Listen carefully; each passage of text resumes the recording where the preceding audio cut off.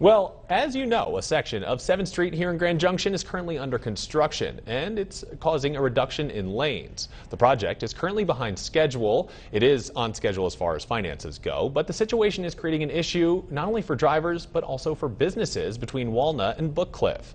Traffic has been building on 7th Street due to prolonged construction, but ironically, it isn't helping any businesses that may be waiting on the street, as they are not seeing any increase in profits. We spoke to two businesses which share the same block, as well as the same problem: no customers. These business owners say they keep getting the runaround with construction delays, and it's causing them to work overtime in their shops and not get paid for it.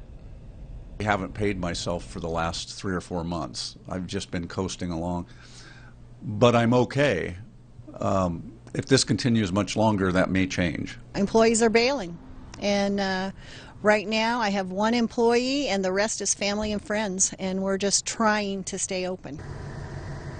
Here and there for local businesses. Now, city officials do say Xcel Energy has been delayed in their role in the project by a lack of resources as well as manpower.